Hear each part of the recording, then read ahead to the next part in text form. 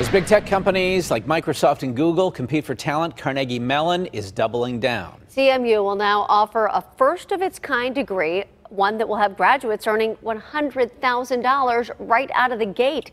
Money editor John Delano has the story.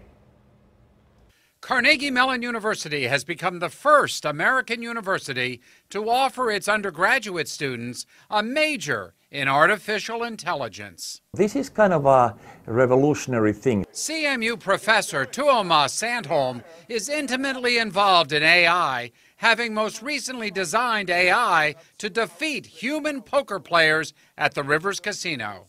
This fall, CMU's School of Computer Science students can major in artificial intelligence. We have a very large AI research and education program at CMU, and we really want to package it in a way that we can satisfy all of this new demand that's coming from students and from tech companies, from startups and so on, to really, and the government, to really educate a new population of top-tier AI people. So what exactly is AI? It's really looking at various computing aspects and mathematical aspects of reasoning, of machine learning, of computer vision, robotics, and so forth. But it also involves things like ethics and how do we connect to the world to make the world a better place. Sandholm says it takes incredibly bright people to engage in AI, and only those admitted to computer science